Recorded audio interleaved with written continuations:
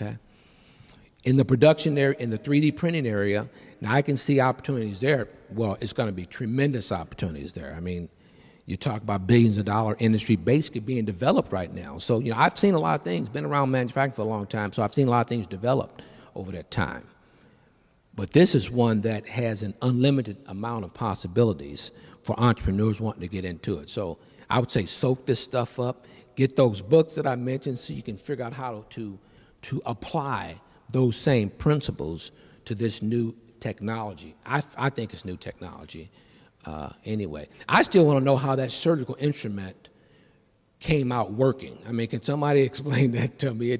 I mean, if I'm not mistaken, that assembly, which one is the surgical instrument group in here? Okay. Were you able to print that surgical tool actually assembled? It came out assembled like. See, that's amazing. That's just amazing. Because I'm in the assembly business. As a matter of fact, we have about 600 employees that do assembly work, sub-assemblies, things like that in the automotive industry. And that's amazing to think that you could eliminate that process by doing something like that. But what I would be looking at is how we can even add that to where you can, you know, mass produce, you might say, or produce at a much higher rate than that. How big are those not injection molded, but how big are those 3D printers? Can somebody answer that question? How big of a printer can you get today? What do you want to print? I mean, money is what you're printing. Is that right? Printing houses out of cement. Printing houses? You know the boom crane? Yeah. They actually come in with a blueprint and do the walls. So you're trying to say it's almost unlimited then as far as what you can print. Okay. So what I can see here is an opportunity for, if you haven't been thinking about it, I know everybody's thinking, what are you thinking about? If you're not thinking about entrepreneurship, you're probably thinking about getting your degree and going and getting a job. But, you know, what I think about is how I can create jobs utilizing this type of technology. So if those of you that don't want to be entrepreneurs, see the, matter of fact, by the way, I'm on the board of overseers for UofL. So I've been an ambassador to UofL for several years. I'm serving my third term in that area. I'm also an adopted alumni of University of Louisville. So I am this red and black wasn't by accident. I didn't wear this today because I was going to speak to you guys. I'm going to the game at 2 o'clock, by the way, so I won't be here that much longer. But at any rate,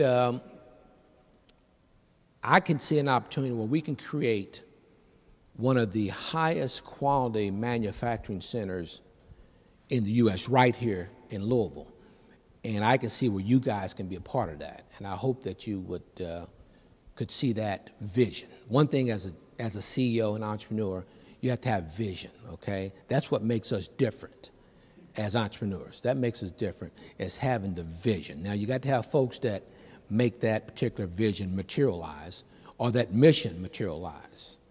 But that's kind of where it starts. That's my job right now, setting the vision for our company. And I can see a vision for 3D printing that the sky is the limit. So if you guys can help me, I mean, we can put this thing together, and you can stay here when you get out of school, okay? And there will be jobs for you in this industry, because this is the foundation, I think, of something that's going to be huge.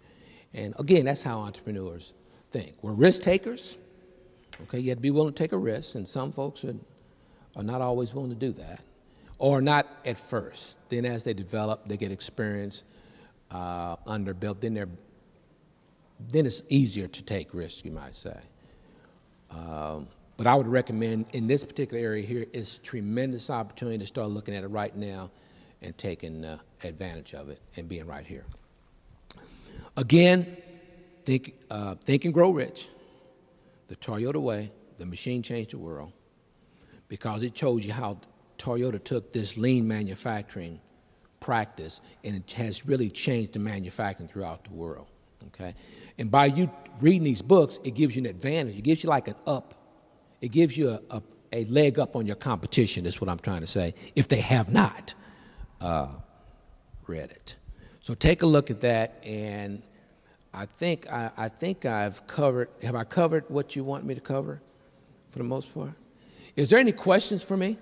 Any question for me about entrepreneurship? Passion. Passion. You have to have a passion for what you're doing. That's probably the one single word.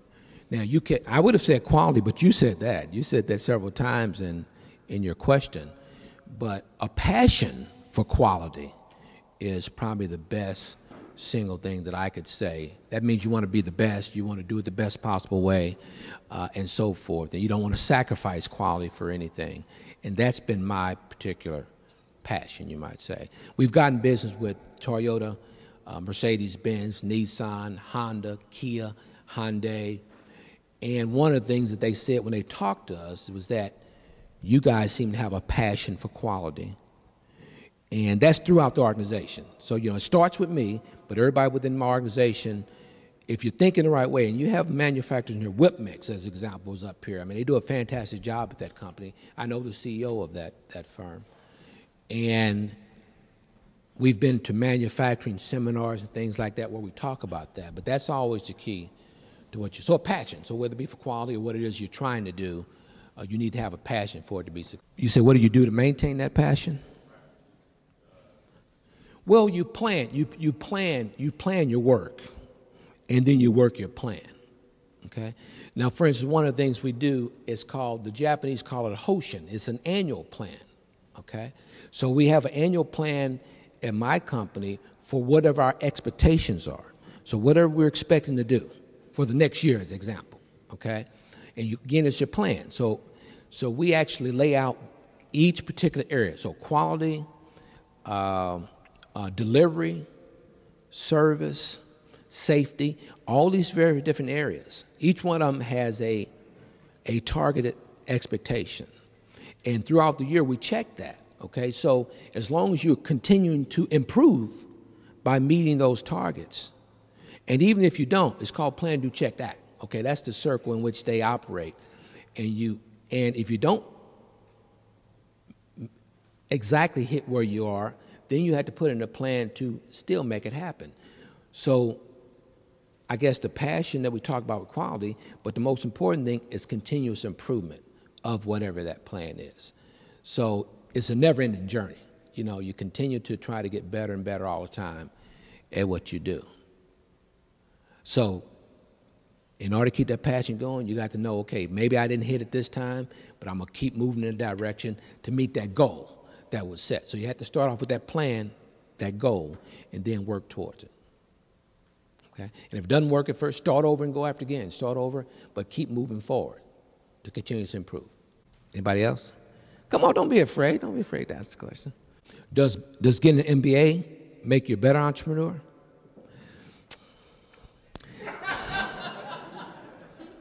You got the answer. No.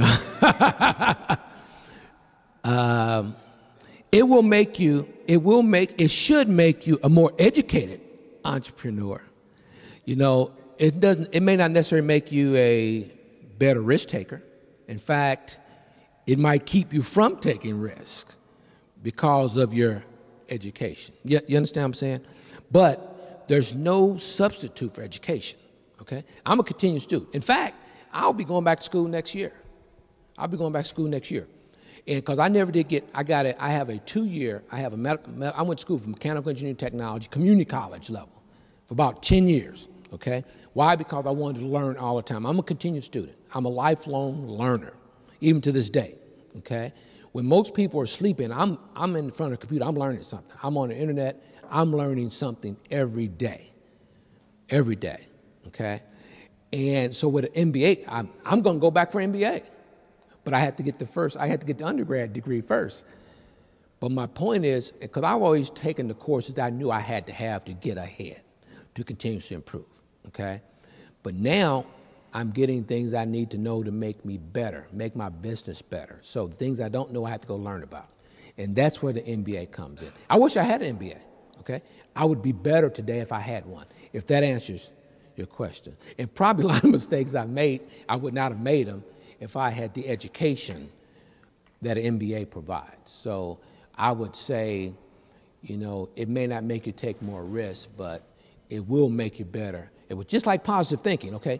Positive thinking won't allow you to do everything, okay? Because, if I'm not a star basketball player, it's going to make me shoot better. It's not going to make me shoot everything. It's not going to make me be a LeBron James, okay? But it will make me do everything better than I would if I didn't have a positive attitude about things. That's the same thing with the MBA. You know, that allows you to do some things better if you have that. So I would recommend MBAs. I mean, I need a couple engineers right now. You got any industrial engineers in the house here? You are. Any more questions? So, Kevin, if you're looking to take a capstone design class, talk to me. Well, you know, now the course I'm going after is the one that gives you credit for working experience. So I don't have to go to school that long, you know, but I'll continue to learn because of this thing. I mean, I'm in classes all the time. I recommend you guys doing the same thing. And think about it. When you get where I am, you're going to wish you had done these things. Right now, you have the opportunity to do them right now. You know, I wish I had done what you're doing, you know, when I was at your age, is what it boils down to. I wish I'd done it. So now I'm going back and doing some things that's going to help me, because I still have a few years left, you know. I mean, I turned 60 in October, okay? And I plan on having a succession plan that's going to work for me for the next 5 years, and then I'm going to do something else is what it boils down to. But that's kind of my target right now is in 5 years, I want to be able to turn it over to someone else, either sell it or someone else within my family perhaps that would do it. By the way, this is my neighbor, and we actually met on a treadmill, okay, and in a gym, no kidding, on the treadmill. That's where we met, a year or so ago, and we've been friends ever since because we have a lot of common ideas, common philosophies, common practices. So, I mean, I applaud you for what you're doing here at the University of Louisville and hanging there with us. And, you know, I'm going to this game today because I'm still mourning the UofL UK game right now. And so I got to hopefully get some of that back this afternoon. Any other questions? So what we'll... Thanks a lot, Kevin. I appreciate you taking some time off on Sunday and encouraging 95% of my class that does not want to take a serious look at entrepreneurship, don't have that belief in what is it that they can do themselves to change the world that they are in, to give it another thought, at least for another minute.